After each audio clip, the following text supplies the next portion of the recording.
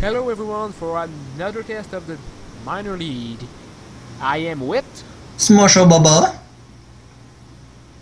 Why do I always have the same two commentator, but I always have the impression that you have another name? Yeah. It's an impression.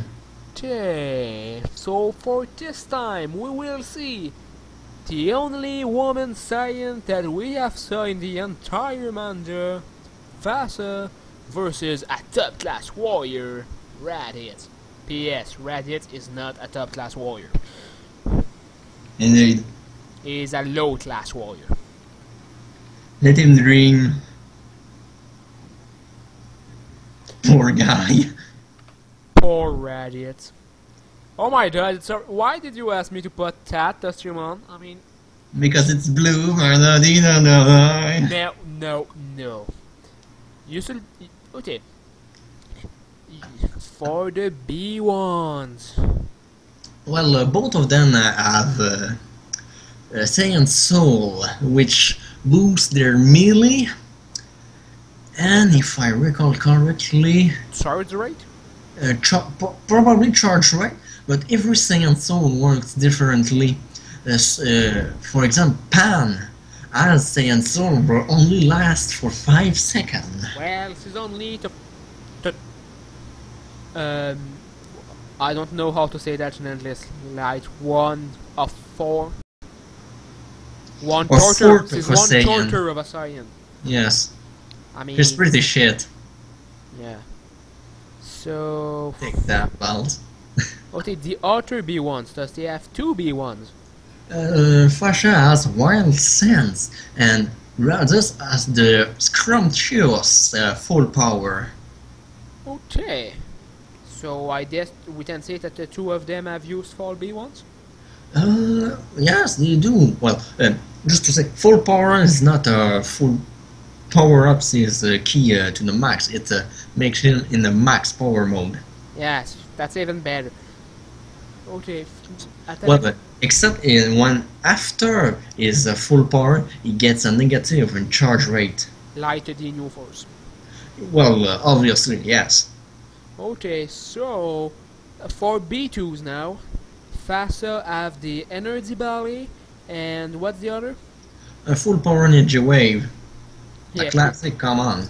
The energy belly is not really good at anything. And it doesn't do much damage. Yeah. Radditz have I'm a top class warrior and here's a present. Oh, I was wrong. It gives a boost in B2s. Oh, yeah. Yes, so, yes, I'm not top class warrior is Raddit's second B2 with a rush B2. And his first B2 is full power energy volley. Oh, it's no more tall, here's a present? Yeah. And there's a present. At least it was called like that in the Budokai games. I'm pretty sure. Oh, yeah, yes, there's a present. He throws an energy ball. It was in Tenkaichi 2 that he had an energy volley. My bad. Okay. Here's our present. So, which is even more reliable than many little barrels. Yes. Okay, so at a level of B2s, I will give the victory to Radditz. Or hands down. He has hands down better B2s. Okay, that's good to know. I mean, good job Radditz, you're winning something. Yes, congratulations. Probably the first time of your life. Against a woman! Not gonna lie, that's sexist. She's really strong and woman can be strong. Oh yes, there's some strong women, and I would say that the Valkyries are full of strong women. And they have Zendaya. Yes.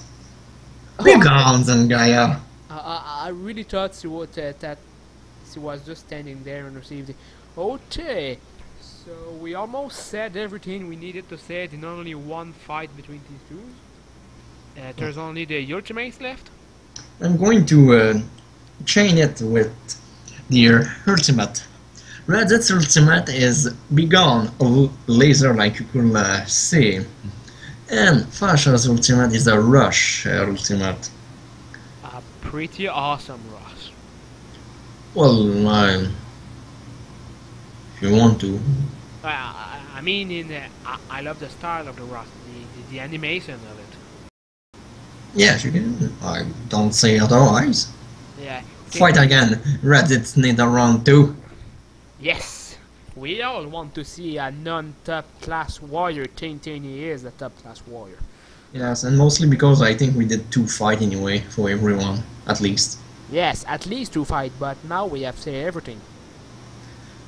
Yes, so their ultimate average damage for around 14 damage.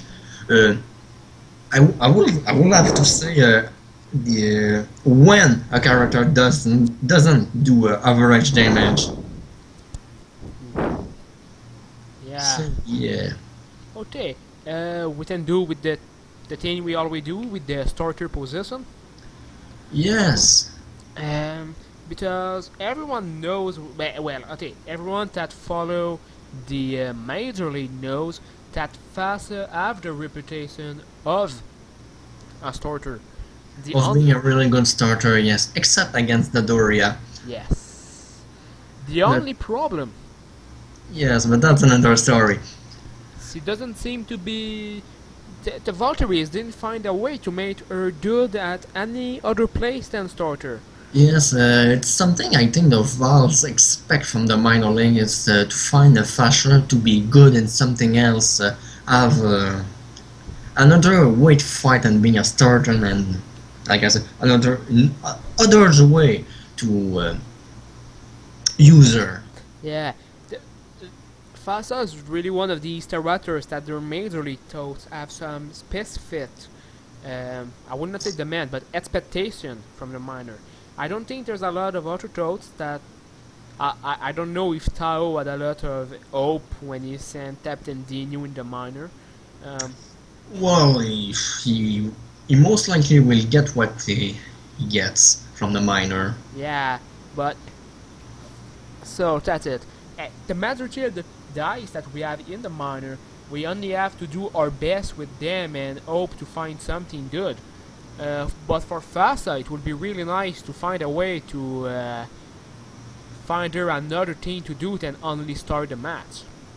Yes, it would be really interesting if someone can come up with a build or an AI for which will work better than being simply a starter. But it will not be the first time that the minor league help a character. I mean. Indeed, many characters were improved during the minor leagues. Babby did things a lot with the minor. Yes. Dodoria became a major league character. There were some others. I know. Yes, so Radditz, last note, since I played a bit with Radditz in the Major League during Season 3, Radditz is, I think this is the most average character you can find almost on the roster, since he has average B2s, average melee, average charge rate, on average ultimate. He is the average guy, he is Radditz. Yeah, I mean, he's not bad in anything, but he's not good in anything. Yes, that's not a bad point, but it's not a good point either. I mean, everything about Radditz is average. Oh my god. Yes, except his hair. Yes, he have really big hair. Long. Yes. Is okay. So before having an outward moment, I will end this video right there. It was our video.